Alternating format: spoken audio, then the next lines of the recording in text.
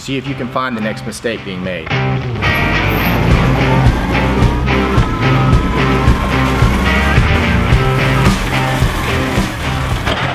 Did you find it? So the mistake being made here was that the operator was moving that forklift at an unsafe speed, too fast for the conditions, much like operating your vehicle on a wet pavement where there's a possibility for hydroplaning. In a warehouse, there are several elements to take into account when determining the max travel speed for your forklift in the operation.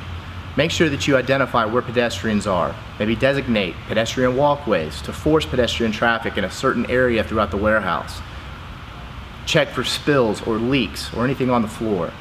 But in general, identifying your top travel speed is crucial to ensuring that your operators do not drive too fast in an effort to improve safety, efficiency, productivity, and all the while lower your total cost.